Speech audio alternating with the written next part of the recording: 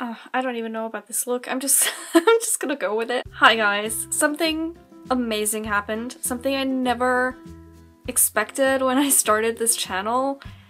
And that is I hit 5,000 subscribers. I was amazed that I even reached 100 subscribers. So reaching 5,000, I'm just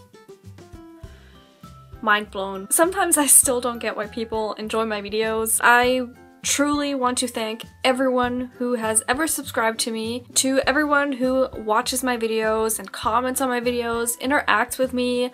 I am so grateful for every single one of you. Even if you're not subscribed and you just sometimes watch my videos, I still really, truly appreciate you. BookTube has made such a huge impact on my life. I've made amazing friends.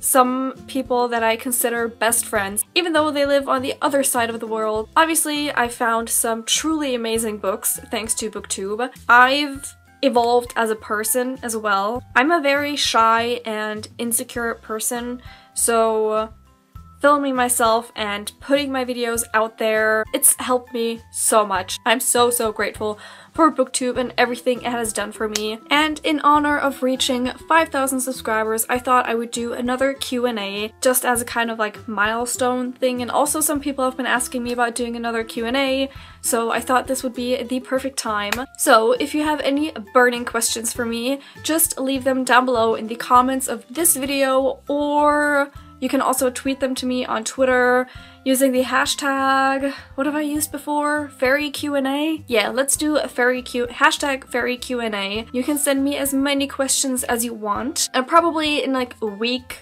yeah, let's say a week or so, next weekend, I will film the Q&A and hopefully answer all of your questions. So I hope you enjoyed this very short video.